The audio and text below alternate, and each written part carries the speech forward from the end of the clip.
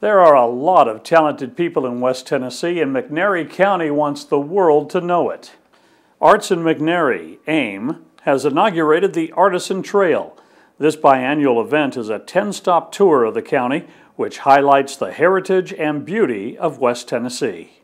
Well, we have 8 artisan stops, and then we have some extra stops which have historical interests, like the McNairy County Museum, and we have Big Hill Pond State Park.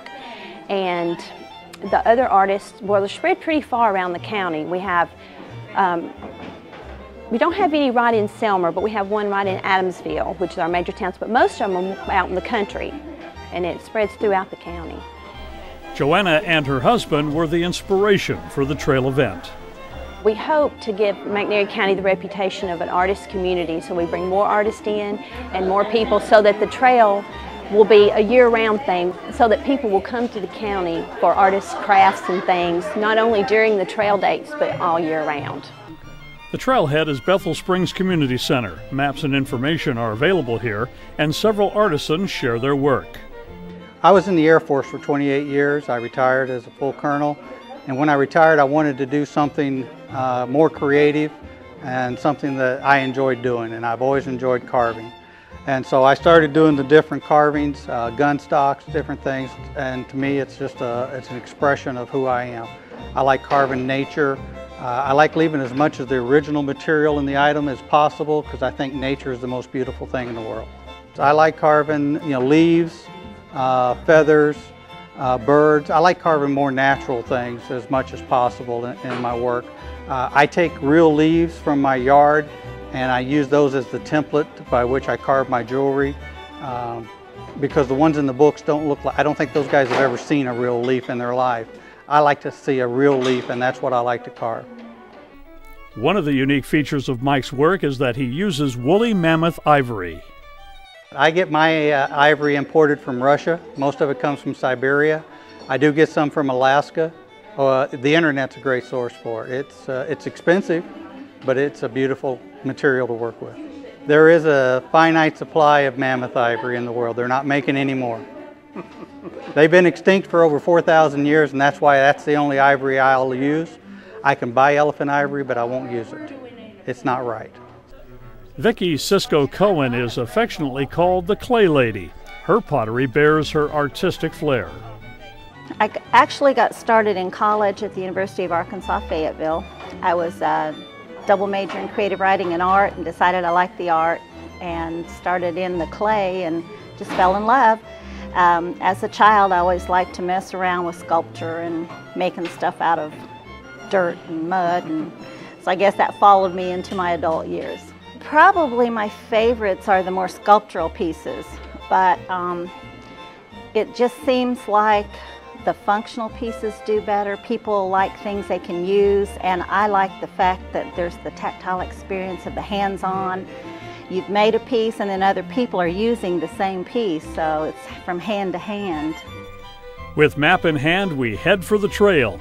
We have limited time and battery power, so we chose 3 stops for this visit. This is Happy. Happy's the thief. He steals the other one's food most of the time. Welcome to Beulah Land Alpaca Farm. These exotic animals come from the Andes Mountains in South America, and their fleece comes in 22 different shades of black, white, and brown. It is the second rarest luxury fiber in the world. Up until recent times, you mostly, if you wanted an alpaca product, would find it at Neiman Marcus or a store like that, a high-end department store. It's 4 times warmer than wool, and it's softer and superior to cashmere. So it's a really extraordinary product, and it is rare, so you don't see it very much. Diane and her husband began with 4 alpacas. Now they have 8. I love them. They don't have upper teeth, so they don't have any self-defense. They can run like the wind and spit at you, but that's about it. And they're gentle and precious. They are very hardy. They've had no health problems since we've had them. I mean, you have to clip their little toenails and because they don't have a hoof, and you have to give them a shot once a month for parasites. So that's really the care they need. They eat hay and grass, And then in the morning and evening, we give them a supplementary grain, which is a very small quantity. Really, it's just a nutritional supplement. See, it doesn't itch at all. No, not like wool. The fleece is amazingly soft and makes luxurious teddy bears, sweaters, hats, scarves, and other clothing. We did a show in Tupelo, Mississippi, Celebration Village, which is a big show for raising money for a hospice. And for some reason, only the Lord knows why, we were chosen to speak on the Fox local news channel about our product. And the alpaca socks have taken off like wildfire selling. They're really, really good because they're real silky and warm, and your feet don't sweat in them. Plus, they're being 4 times warmer than wool. I mean, these socks are very desirable, especially for guys that are outdoors a lot. Another stop takes us to Finger and the home studio of Tim Pace. Tim has an eye for scrap metal, and his creations range from delicate to whimsical. They're simple in concept, but technical in how I try to put them together. So almost every single piece, when you look at them, you should be able to see both sides. The material used and the finished concept. And so that's my challenge every piece, is kind of trying to keep that so that I could take a torch and do some pieces a whole lot faster by just fabricating things out. That's not really what I do. I like to use found objects in there and as close to the state that they were in so that you can recognize both sides. It began in '95. I made a gift for my stepdad for Father's Day. Did it during lunch breaks. I made a golfer, and the golfer was about 3 foot tall golfer, all out of just some junk pieces laying around, and a welder that I had given to me, or actually I was storing this welder. It wasn't even mine. I'm still storing it. Not knowing what to do with it, you know, I have no welding training, I have no art training, just trying to come up with a clever gift for my stepdad. My boss saw it and he says, "Hey, I want one of those." And then his boss said, "Hey, I want one of those." And next thing you know, I was making golfers. And it kind of snowballed into doing this full time. Now, 2 years after that, I quit my job. I was an electrician. I did industrial troubleshooting. I quit that to do this full time. Every piece is an original and is signed and numbered. Where does Tim get his inspiration? It comes from the piles of scrap metal.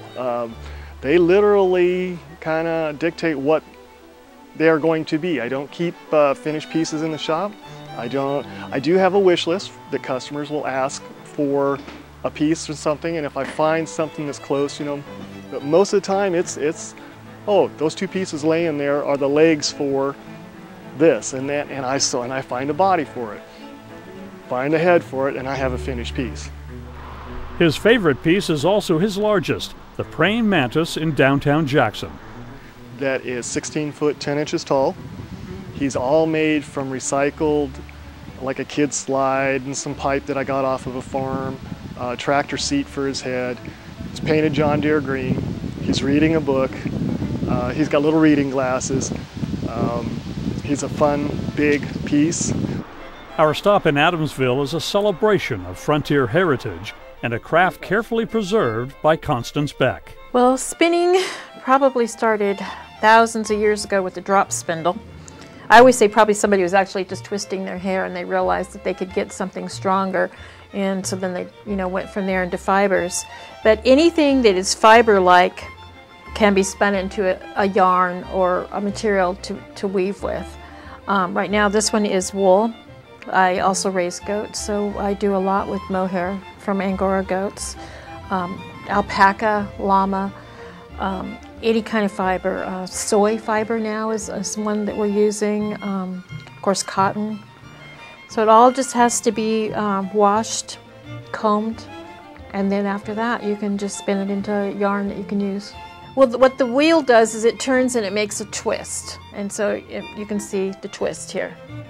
So my job as a spinner is to decide how thick I want my yarn to be and to bring the twist down into the other piece. So as my hand moves, it's holding off the twist when I let go, it brings the twist down into the other part of the fiber.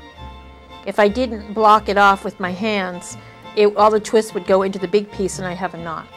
Spinning is something you can learn in 3 to 4 or 5 hours, but it's the practice of working with your fiber that determines that you'll have a uniform yarn. Appalachian Threads is a fun mix of color, history, and materials. Visiting from Savannah on this day was Laura Rushing. Her baskets and chairs are works of art.